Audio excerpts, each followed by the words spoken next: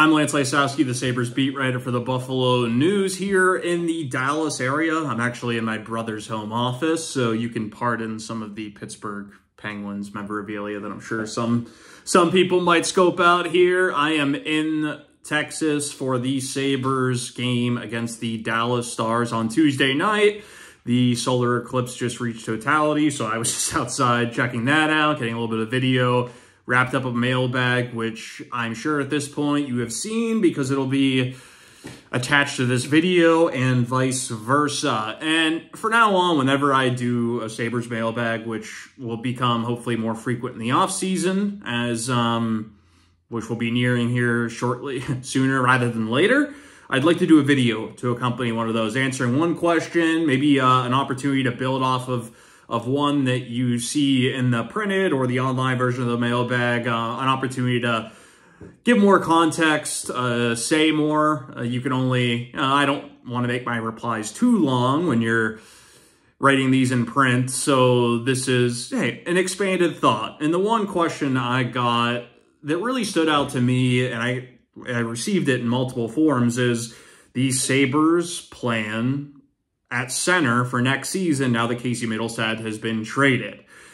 You know, and there's been a few branches, a few thoughts that people had that really go off of this idea, whether it be what is Peyton-Krebs' future with the organization, you know, should Dylan Cozens be shifted to the wing given some of his struggles this season. So really, let's focus on, all right, are the Sabres going to do anything at center this offseason? Yes, I do believe that is at the top of their shopping list going into the summer. Kevyn Adams made that abundantly clear after the trade deadline, and this is something that I think he had his eyes on even before he moved Casey Mittelstadt, given Mittelstadt's contract situation. Now, one question I got that I did answer in the printed version is, do you think that they'll get a second-line center and shift Cozens to the wing? Dylan Cozens is not going to be shifted to the wing. He is a center. I think that is where his development needs to be. Just moving him off to the wing is a really abrupt, a reactionary decision when we saw last season, we've seen at points throughout this season, he can play there, he can thrive there, he could be a solution there in your top six.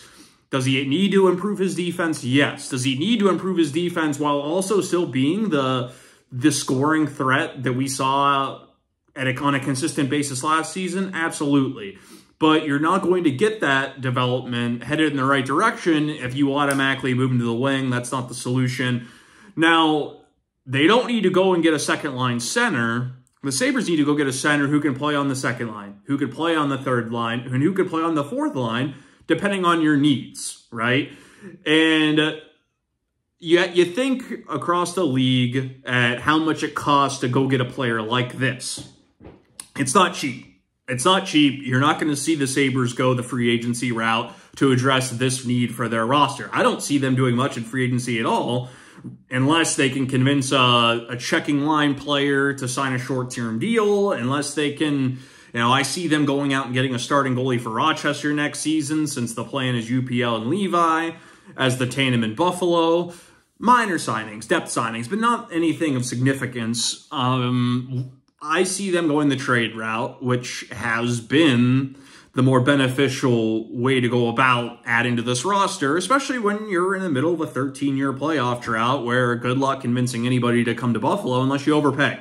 And the Sabres didn't want to overpay for Casey Mittelstadt, even though he was their leading point getter and, I mean, arguably their best forward over the previous 14 months. I don't see them wanting to go that route to add somebody who's even older and further along, maybe even past their prime at this point. So Scott Laughton of the Philadelphia Flyers is a good example of the type of player I can see them adding. Now, Scott Laughton ideally is not a second-line center. Can he play there when you're in a pinch if you have injuries? Absolutely. He's doing it for the Flyers right now, and he's not the reason why they're losing a bunch as of late. Their decor and their goaltending are why that team has really sunk and looks like they're going to miss the playoffs. No, Scott Laughton is somebody who scores double-digit goals almost every season. He plays a heavier game. He adds abrasiveness. He can kill penalties. He can win faceoffs. This is the type of player you need. And when you're thinking about, okay, how can you build a winning lineup? You need versatility. You need versatility. You need guys who can play up in your lineup. You need guys who can play down in your lineup. Let's say, for example, they add somebody like Scott Lawton and you get an injury to whether it be Tage Thompson or Dylan Cousins at the start of next season. You need somebody who can play up in the lineup. You need somebody who can play more minutes, who can shoulder more responsibility. And you look internally, I know that there's going to be a lot of talk about prospects, especially as we go through the Calder Cup playoffs. Of course, the Rochester Americans look like they're going to qualify again, not only qualify again, but potentially be as high as the second seed. You're going to hear a lot about Yuri Kulik. You're going to hear a lot about Isak Rosean. You're probably going to start hearing about Matt Savoy and Noah Ostlund as well, because once their seasons end in the Western Hockey League and the Swedish Hockey League, they will join the Amerks if the Amerks are still going. I don't think any of those players can be counted on as a solution in Buffalo next season, particularly at center. I think Matt Savoy can help you on the wing. I think Yuri Kulik can help you on the wing. Noah Ostlund, I think regardless, needs time in the American League. And not even from a hockey perspective, he just needs time to physically develop. He's still too small. I don't really see a guy at his size and strength at this point in his development arc being ready to play that position in the NHL. I think it's a lot easier to bring somebody up. And I think longer term, Kulik and Savoy are going to be centers. Or they're going to be winners, excuse me. They're not going to be centers. So you're looking at your options here. Now, they're not giving up on Peyton-Krebs quite yet. I don't see that happening. They just lost Mittelstadt. This coaching staff, whether it's Don Granato leading the way or somebody else, needs to get Peyton-Krebs to move past where he's at right now. He seems to have plateaued. That's just my opinion. You know, we saw how great he was in that checking line role last year, and it shouldn't get lost that Krebs, Kyle Okposo, and Zemgus Girgensons were a shutdown defensive line last season. Kevyn Adams was not wrong in bringing back Kyle Okposo and Zemgus Girgensons. And I don't think that's why this has all gone awry. I think one of the reasons this has gone awry is because they didn't have enough scoring up front when they lost Jack Quinn. You know, losing a 22-year-old second-year winger shouldn't have been as crushing as it was for Buffalo, just they didn't have anything else to lean on.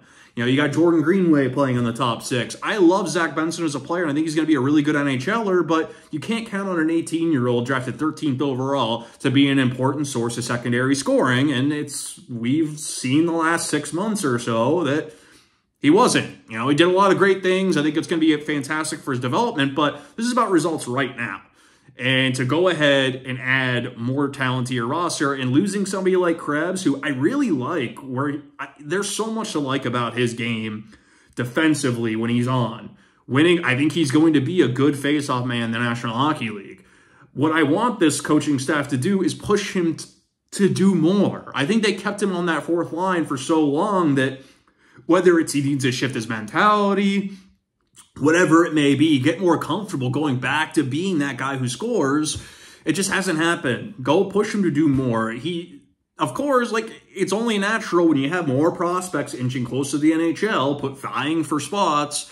Eventually, Krebs is going to run out of time. We haven't reached that point yet. I think they need to try to get him to do more next season. I think he'll benefit from having more, add complementary wingers, guys who can play on his wings.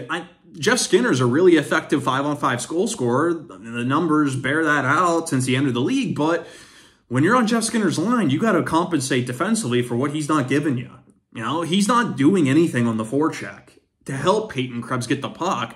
So, I just don't think that setup's going to work in the future. Let's see how they plan to use their personnel. Keep Krebs, keep Cousins. You've got Tage Thompson. You add somebody like Scott Lawton in your lineup. It makes you better from top to down. It gives you more options.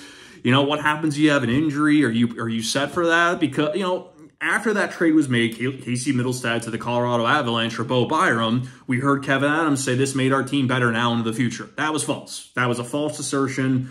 I don't think that was remotely accurate, and it shouldn't have been portrayed as accurate. I think that there should have been more honesty, you know, whether it's, hey, if Kevyn Adams believed that, that's fine.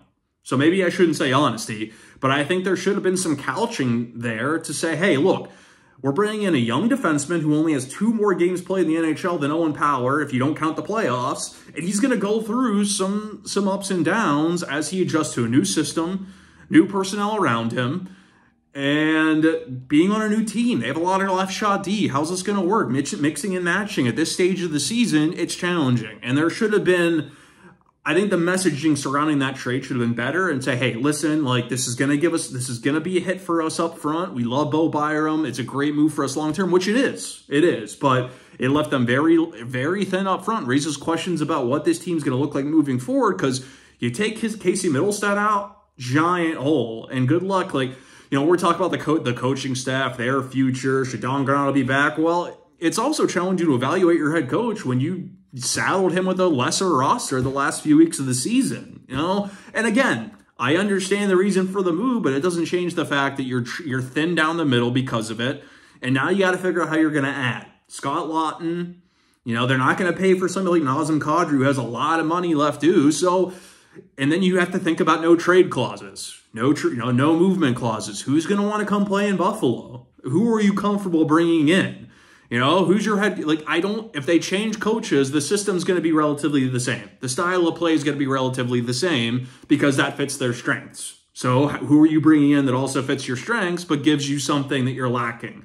Because the one of the challenges of having a young team is young players don't have roles yet. They're too young. They're too inexperienced. They don't know what the roles are going to be. You're thinking often of this guy could become this. You're looking out in the future, whereas you look at somebody like Tage Thompson, he knows his role. He knows the expectations. Alex Tuck knows the role, knows the expectations. He's not thinking about what he's going to become. He's thinking about what he is now. Now he can prove in that specific role. So bringing in somebody at that stage of their career, that part of their career arc, would be extremely beneficial.